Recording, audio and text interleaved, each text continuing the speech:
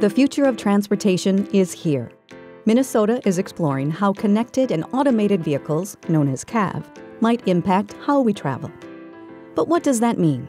What are connected and automated vehicles? Connected vehicles use technology, such as cell phone apps, to communicate with other vehicles, connect with traffic signals, signs, bicyclists, pedestrians, and much more, and to gather data to help make roads safer and to improve the flow of traffic. Automated vehicles also use technology to do driving tasks like steer, accelerate, or brake with little to no human input.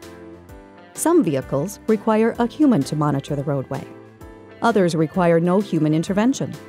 The human interaction depends on the technology in each vehicle, each with specific requirements. CAV vehicles can have connected technology, automated technology, or both. This isn't just about self-driving vehicles.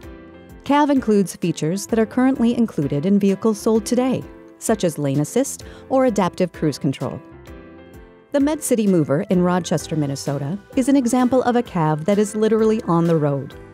People are transported by a highly automated vehicle that uses many different technologies like GPS, light-based radar, and cellular technology to operate on a pre-programmed route.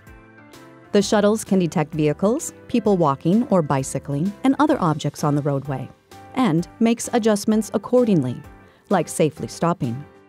An operator is on board at all times to ensure safe operations and take control on occasion, but most of the time the shuttle operates on its own. It's one of the research and demonstration projects planned by the Minnesota Department of Transportation to ensure the technology works well for all people, in all conditions, including Minnesota's snowy winters. You can learn more about this revolutionary technology, demonstration projects in the state, and more by heading to our website, MnDOT.gov/automated.